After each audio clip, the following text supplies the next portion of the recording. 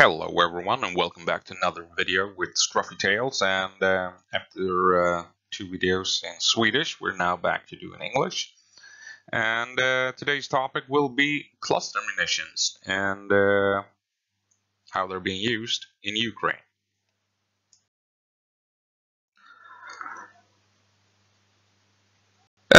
So to start off, what are cluster munitions?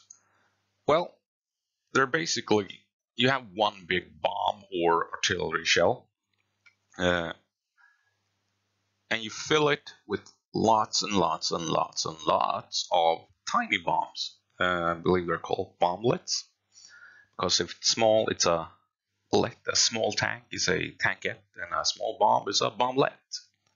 I guess an omelet is a small arm. I don't know. Anyway, so this large bomb or large artillery shell is filled to the brim with these smaller bomblets, grenade types things. Like I believe the ones that Ukraine has received has something like 80 or 90 bomblets in them. And the reason why these bombs are called cluster munitions is because in midair, as the bombs and artillery shells are close to hitting the target, they detonate high up in midair.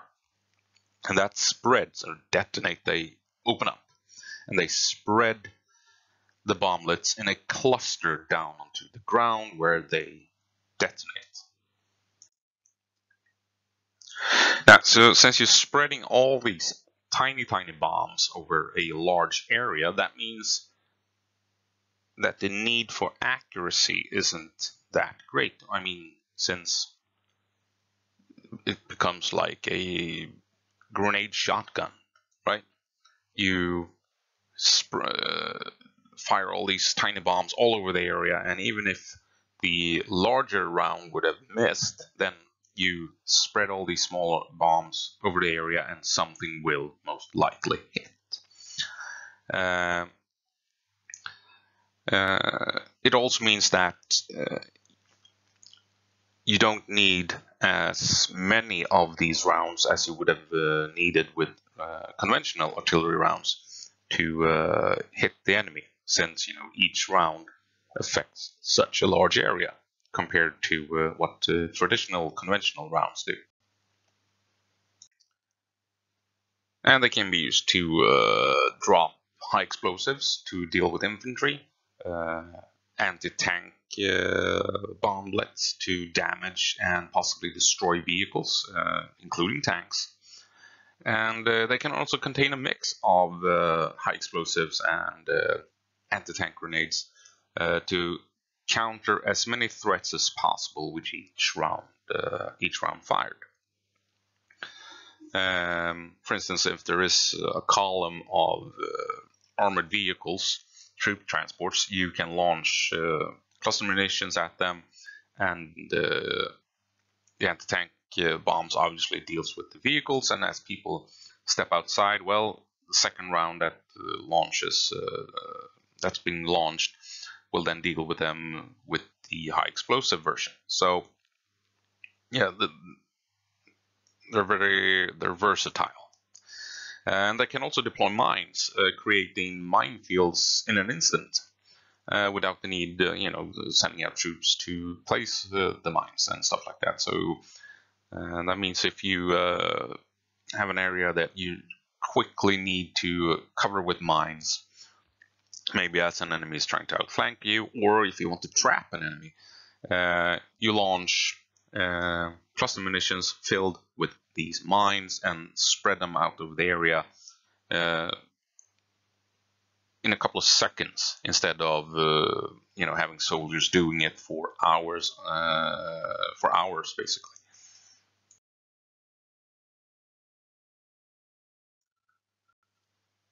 So why is Ukraine getting these cluster munitions? Well, the truth is that Western armies, Western nations, they're running low on conventional artillery rounds, and that's about it. And there will they will soon have problems with keeping up the steady supply that Ukraine requires, because artillery has become so important in this conflict. And I mean, the West relies on the Air Force to do a lot of its indirect fire strikes. It's not indirect when you use the Air Force, but instead of using artillery, the West likes to use air power. So they don't have the supplies for artillery warfare like they used to do. And but United States mainly has tons of cluster munitions lying around, and providing these to Ukraine will allow Ukraine to stay in the artillery battle, to keep to not get knocked out of the artillery duel, so to speak. And it also allows them to decide where to use cluster munitions and where to use conventional artillery rounds. So they can use the big traditional artillery rounds where they are really needed, and then they can use the cluster munitions elsewhere. And the cluster munitions, they're gonna work just fine until the West ramps up the production of traditional conventional artillery rounds, and until they can then provide them to Ukraine once more, and resupply them with artillery rounds, basically.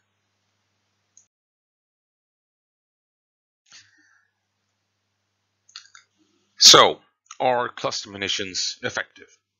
Yes.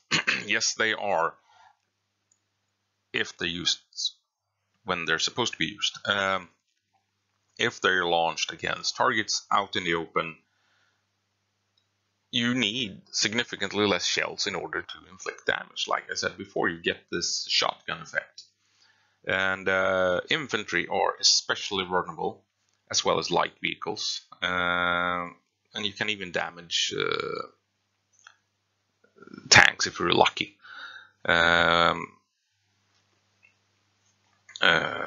Because you just shower an area with grenades, basically. So instead of one round detonating 20 meters to the side of you and you duck down into cover, you got 80 small bombs detonating all at once across this huge area, and one of them is bound to be right next to you. That's the theory, and it's working, by the way. But I mean, if you're in a trench line or if you're in cover and stuff like that, then they lose effectiveness, obviously. So they are particularly effective against troops infantry out in the open, and light-skinned vehicles as well, obviously. They used to have a pretty high dud rate, as in, I mean, what, 30% of the bomblets in a cluster bomb wouldn't detonate. And, and obviously if a third or even more of the bombs you're dropping don't detonate, they lose effectiveness. But this was way back in Vietnam, basically, and I guess to some extent in Iraq, maybe, but especially in Vietnam. But that has been remedied, and I've seen the numbers people mention nowadays seems to be down, that the dud rate, instead of 30%, it's 2%. So yeah, so they're much more effective weapons because of this. There are some issues with this, and I'm gonna deal with this later on in the video, so don't worry, I will go into the bad stuff.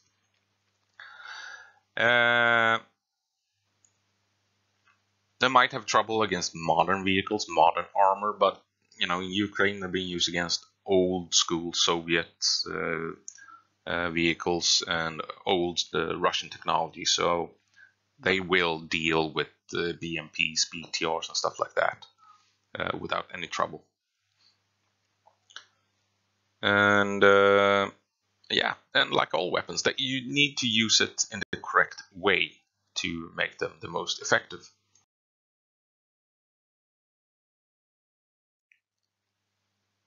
So, can the cluster munitions that the United States is providing to Ukraine be effective?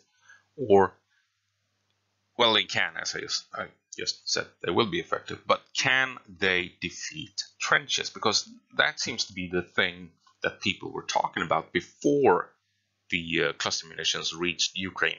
Everyone, all across the internet. I mean, it was YouTube comments, it was on Twitter, Discord groups, and I'm guessing Facebook and Instagram, everywhere. Social media said that, and people were saying that once Ukraine gets cluster munitions, they will be able to deal with the Russian trenches. So, can the American DPICM cluster bombs defeat trenches? DPICM stands for Dual Purpose Improved Conventional Munition. This wonderful, wonderful name for a bomb. It's cluster bombs. Each shell, for artillery, by the way, each shell carries around 80 to 90 grenades, I believe. It's a mix of both anti-personnel and anti-vehicle bomblets. And when the shell splits apart in midair, or detonates, the shell spreads the grenades out over an area of around 50,000 square feet. So you have what, 80 grenades spread out over 50,000 square feet. Yeah. To saturate the area. And like I said, if you have infantry out in the open, if that happens, you're in trouble. And if you're in a small, light-skinned vehicle, obviously you're in trouble as well. So can this approach defeat trenches, like the internet claimed a couple of weeks ago? Well, I always said no, probably not, and I got a lot of pushback on this because, this was the Wunderweapon, the game changer that would solve everything. And I then pointed out that this has been tried before on a much more ridiculous scale than what Ukraine will be doing. Because in World War I, they tried to defeat trenches in the same way. But instead of tiny bomblets, they used big-ass standard ordinary artillery shells. So instead of spreading 80 grenades over an area of 50,000 square feet, they tried bombing those 50,000 square feet with 80 conventional artillery shells. And that did fuck all to deal with trenches. Saturation of an area with explosives is ineffective against trenches, bunkers, and foxholes. Believe it or not. And people just ignored this. They were like, nope, no. This will solve everything. The trenches will be wiped out. Or rather, the infantry in the trenches will be wiped out because one or two of these bomblets will drop into those trenches and deal with the Russians. I mean, that's like saying if Ukraine reaches the trenches, all they have to do is toss in one or two hand grenades, and the trenches will be, cleared. Not really how this shit works, right? So, World War I, more than anything, has proven that you can deal with Russian trenches with cluster bombs. because it was tried, but instead of using tiny grenades in a cluster, they used big, massive standard artillery shells in a cluster for days on end, and that did nothing to the trenches. So, no. We have actually another example from the Gulf War, 1991, when the Americans used DPICMs against fortifications and trenches. It's the Battle of Al Busaya. If anyone's fluent in Arabic, I'm sorry for the pronunciation. It was a small town of 50 buildings, and the Iraqis had fortified it, and they had dug trenches around this town.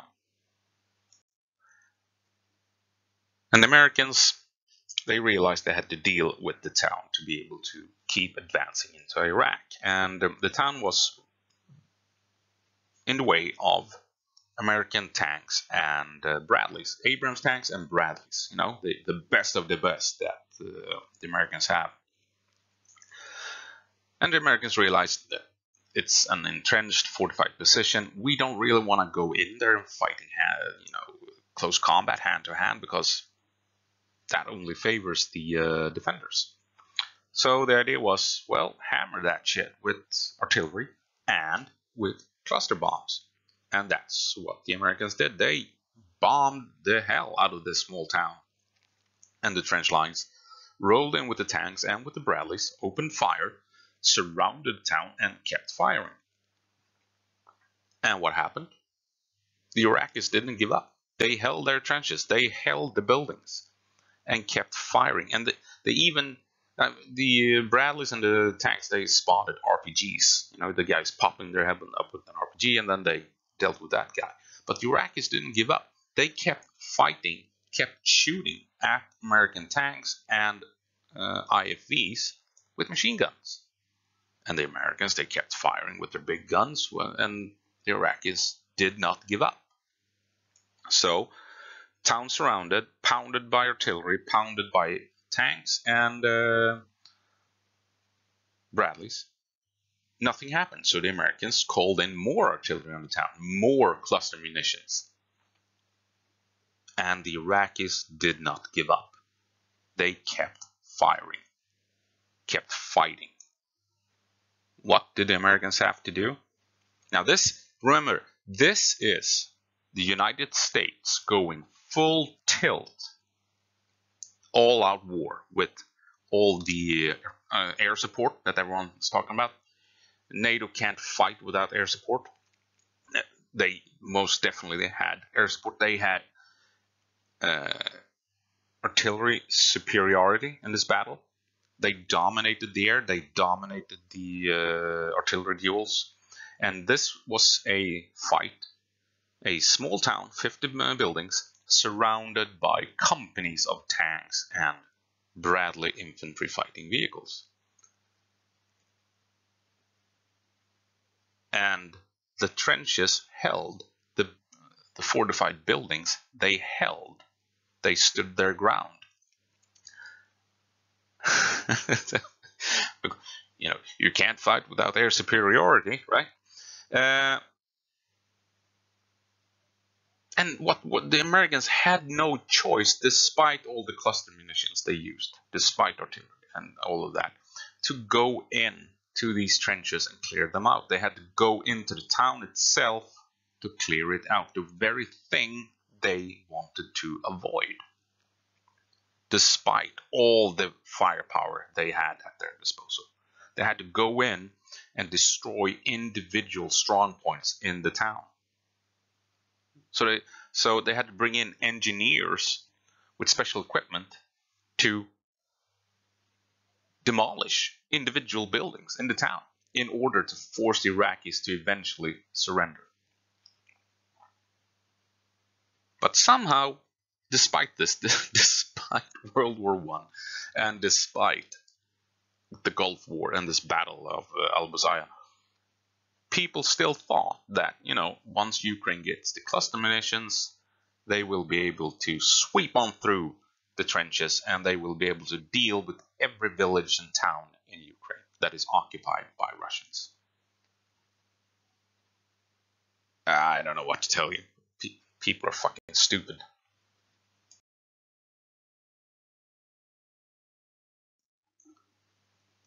So what can the DP-ICMs be used for? What can Ukraine use the cluster munitions for? Well, like I pointed out in my previous text-based video, they will not be effective against trenches and buildings. That's not what they do. They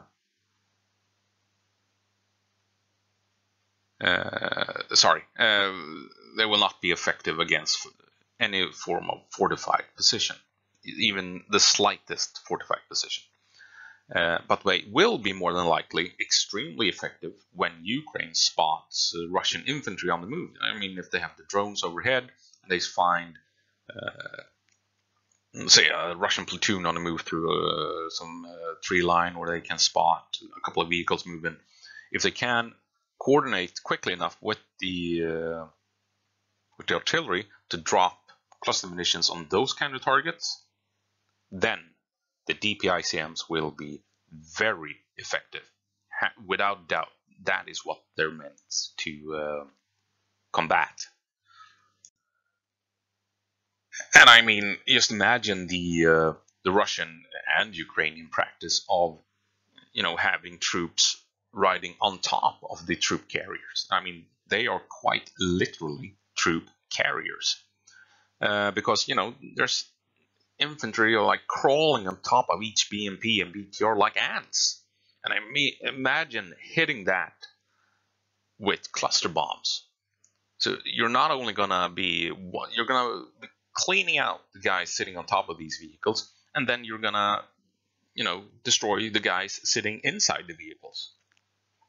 I mean, this is exactly what the Ukraine needs cluster munitions for. They can wipe out companies with just a few artillery shells if they're lucky. This practice of riding it on top of the vehicles. How dumb do you get? What's the point of the armored vehicle if you're gonna be outside of it? Explain that to me. I get it. It was done back in World War II, back in the 50s, 60s, even into the 70s. But come on. It's 2023. Get inside the goddamn vehicle. Anyway, and another thing that the DP-ICMs will probably be very useful against, considering they have both anti-personnel and anti-vehicle bomblets in them. That's artillery and mortars. If you find the location for mortars and artillery pieces, dropping one or two of these DP-ICMs on that location not only will kill the specialized, highly trained crews operating these weapons, the anti-tank bomblets will damage the artillery guns, damage the mortar tubes, damage additional equipment and ammunition stored around the guns themselves, and possibly even trucks and whatever, some other vehicles that they use to transport the artillery piece itself and other equipment. So instead of launching 3 or 4 big ass artillery rounds at these locations where the enemy artillery is located, you can drop 1 or 2 DP-ICMs and not only kill and wound a lot of enemy soldiers, you can damage and destroy the artillery pieces themselves quite effectively with less ammunition used.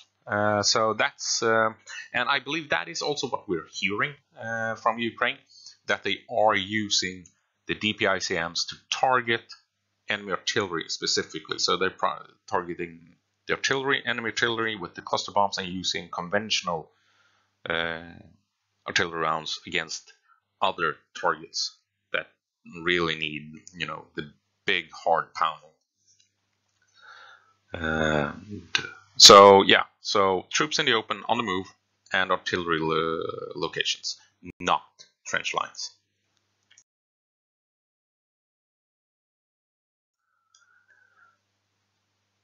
And I guess it's a couple of weeks ago by now, but or a month even, we found out how the Russian tactics of countering Ukrainian advances out in the farmlands, out in the fields, and it explains how Ukraine attacks, finding a weak spot and then going all in to try and push through that the weak link in the Russian defenses. And Russia tries to rely on drones to find the Ukrainian forces that they gather for this push, and that means Russia figures out beforehand where the push is happening. They can then move in troops to set up an ambush or a kill box, and then hit the Ukrainians with everything in the arsenal as they advance. And this is actually where the DPICMs can be used effectively against the Russian defenses as Ukraine is mounting an assault, because by now Ukraine knows that when they commit to a push, they will be outflanked. And that means Russia will move troops around to set up the kill box, the ambush. So Ukraine knows that, okay, we're going to move our troops over here. We're probably spotted by Russian drones and they know we're coming. That means Russia is moving troops into position. And when are cluster bombs the most effective? Well, against troops out in the open, troops on the move. So if Ukraine is making a push, that means Russia leaves their fortified positions to set up new defensive positions. Not necessarily dug in, but in hiding, or they're on the move in general. And this is when the DPICMs can be launched at Russians moving from one place to another, or setting up defensive positions that are not entrenched. So Ukraine can launch DPICMs against the Russians that have left the bunkers and the foxholes and trench lines in order to support the armored push across the big farm fields, trying to combat the Russian tactics of creating the kill boxes. So the Ukrainians still have to cross these wide open fields where they are vulnerable to artillery and to anti-tank guided missiles, and they still have to reach the point where they will breach into trench lines and then start clearing the trenches point blank range. You can't escape that fact, but you can use the cluster bombs to suppress the Russians that are used to try and create the kill box, the ambush, where Ukraine runs into trouble and lose 5 or 6 vehicles in just a few short minutes, right? So that is when the DPICMs can be used to help the Ukrainian assaults. Not against the trench lines themselves, but against the Russians moving up to outflank the Ukrainians, and also against the Russians that are moving in to reinforce the trench lines.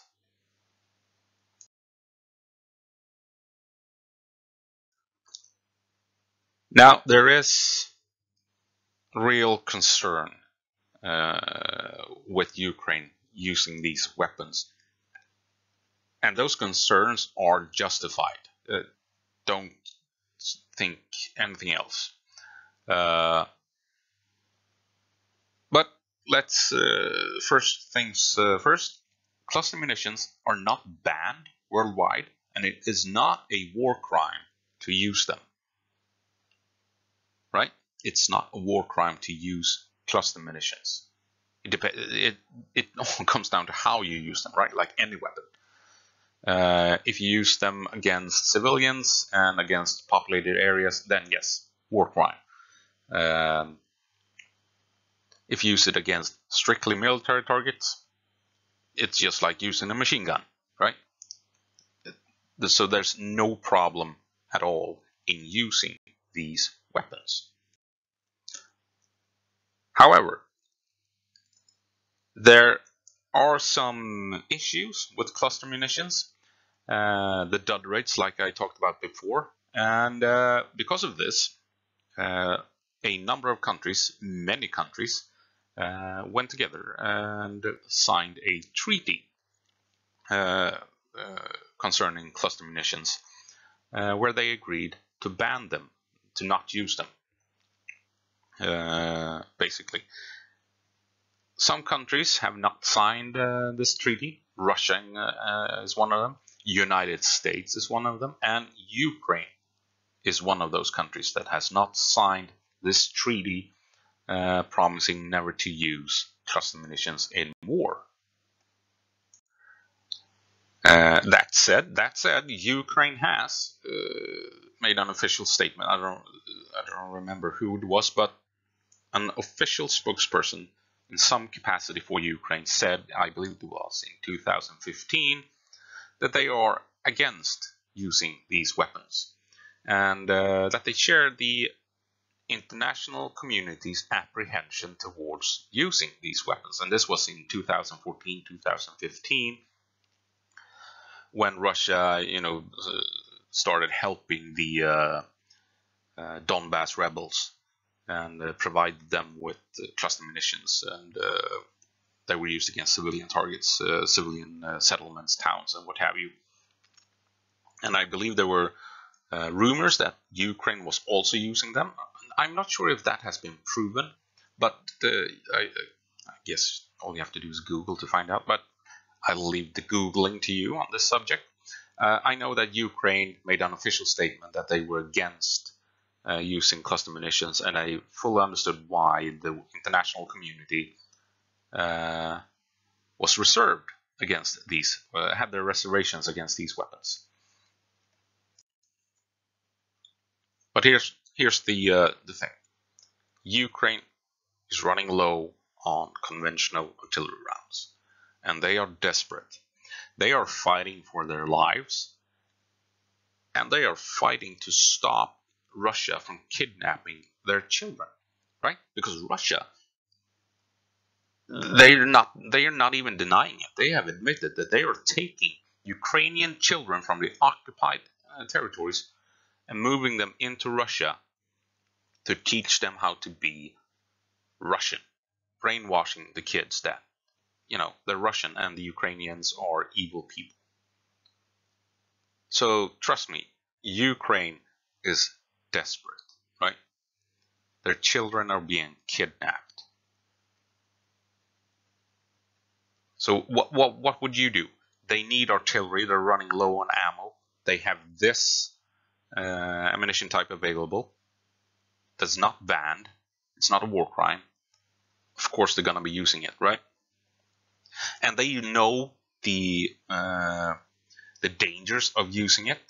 As soon as it was revealed that the United States was going to provide cluster munitions to Ukraine,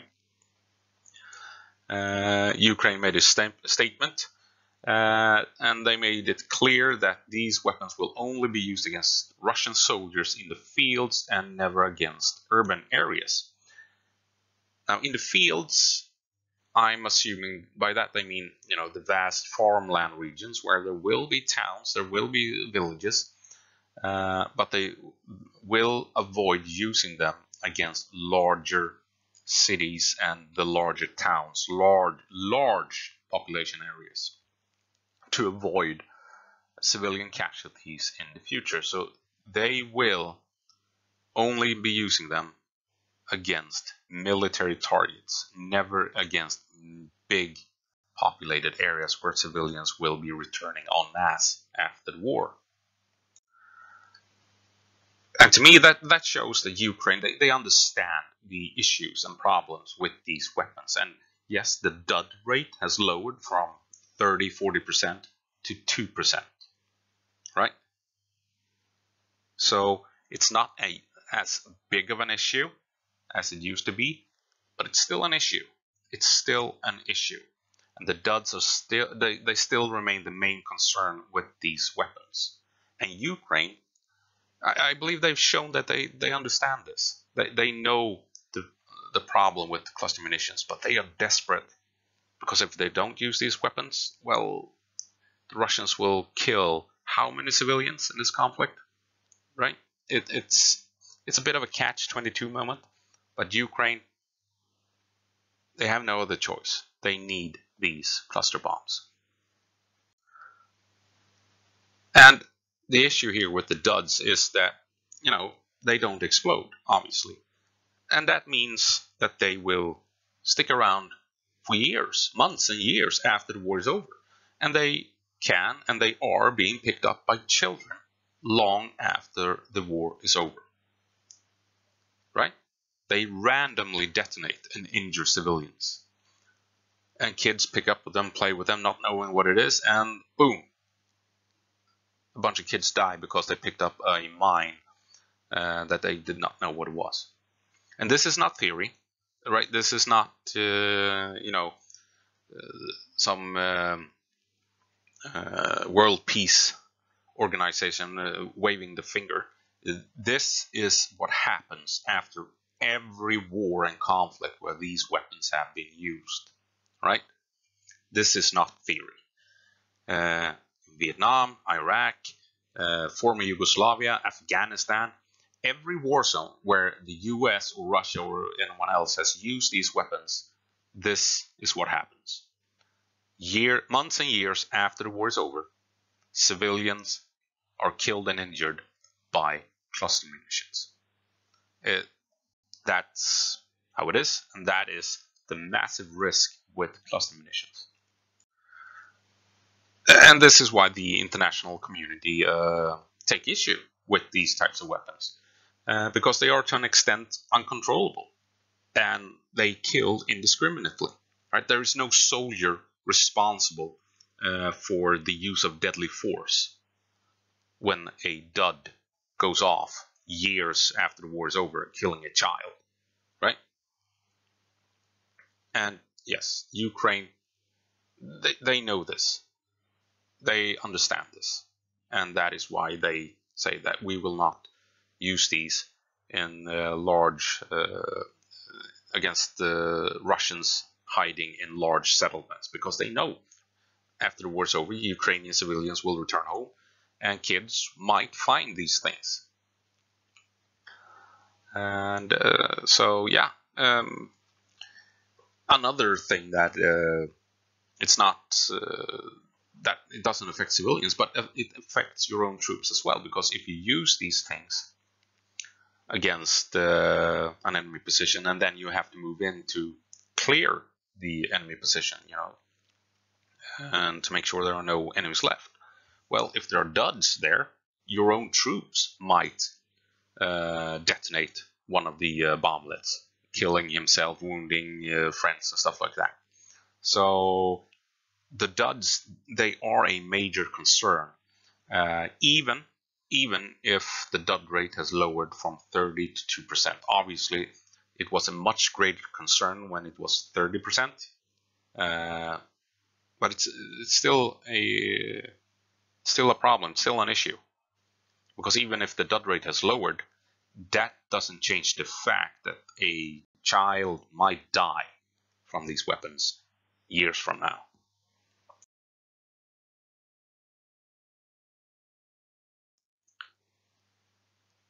So people like to bring up the counter argument that there's no difference between duds and minefields. And yeah, in wars and conflicts, minefields will be used. And the argument is that since Ukraine is littered, there are literally more mines than rocks in Ukraine by this point. So adding a couple of duds won't really change anything at all, basically. The counter to that argument is that when you lay a minefield, you usually mark each mine on a map. Because if your own troops have to move through the minefield, then it's nice to know where the mines are so you can move them. Or if you win the conflict and you have now control over this big ass, this big ass area, you need to remove the mines, right? Because you want the conflict. You don't want your own troops, your own vehicles, and the people you are now that you have subjugated to die from the mines. You need to pick them up. So even if there is no map of the minefield, it usually follows a pattern. You place mines according to a pattern for the same reasons. You start with one mine, and then 3 or 4 steps that way, there should be another mine, and 3 and 4 or 5 steps that way, there should be another mine. So even without the map, you know roughly how to find mines if you have to remove them yourselves.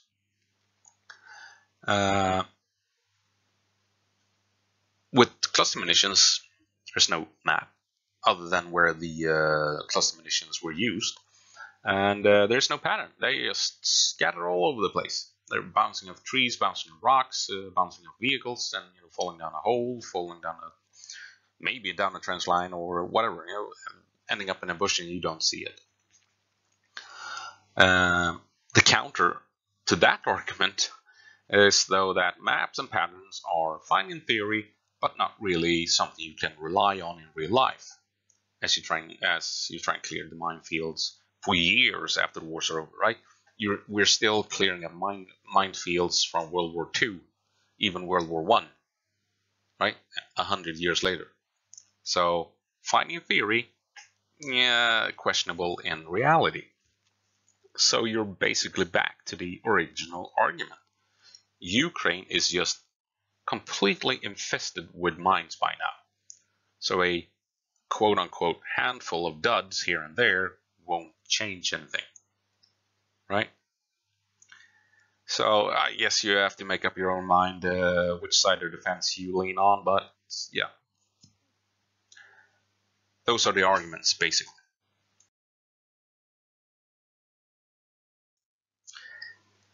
It is controversial for Ukraine to use these weapons.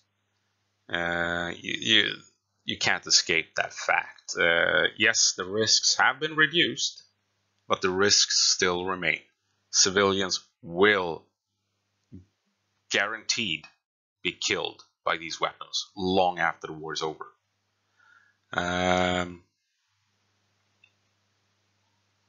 And yeah, but like I said, civilians will be killed for years by conventional mines as well, that are scattered all across the countryside and hidden in every town and village.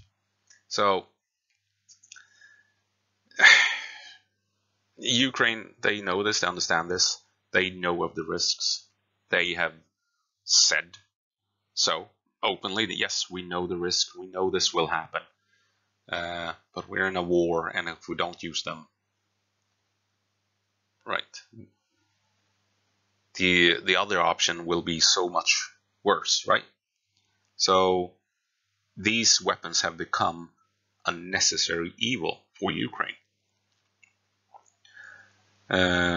because they need artillery to win the war, and they are running low on ammo. Make no mistake about it. And cluster munitions will help them stay in the fight, stay in the war. Without cluster munitions, Russia will gain the upper hand in the war. And I don't think anyone of us wants that, except the trolls, who will return now that I'm doing a video in English. Strange how they didn't pop up in my Swedish videos. I wonder why. I mean, Ukraine, they can't contend with Russia in the air. So their only hope is to get an advantage as far as artillery is concerned. And the cluster munitions will help them with that. It will allow Ukraine to more easily destroy Russian artillery. And destroying Russian artillery will give Ukraine an advantage in the artillery duels, and that means in the end that Ukraine can then more effectively attack Russian positions, and which obviously means that a Ukrainian victory will come all the more sooner. And this is why Ukraine needs cluster munitions, despite all the risks that comes with them. They can't win the war without them at this point. So should they not use cluster munitions and lose the war? What happens then to the civilian population? What happens to Ukrainian children? So does the end justify the means? When your child is kidnapped, what is the alternative? I know I, as a father, if someone would to go after my children, not much would stop me from bringing hellfire to that person. So who the fuck are we to play some righteous peacenik Westerner concerning Ukraine when they are now using cluster munitions to protect their children from,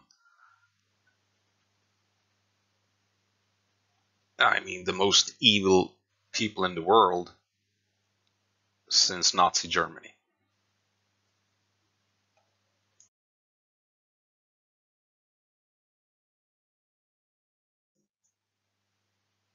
That's it for now. Thank you for sticking with me. If you, if you did stick with me. If you didn't, well, fuck you. That's the end of this video. Yes, Ukraine needs cluster munitions. And if you have a problem with that, imagine if it was your child on the line. What would you do to protect it? That's it. Go på marsch, Ukraine. Give them hell.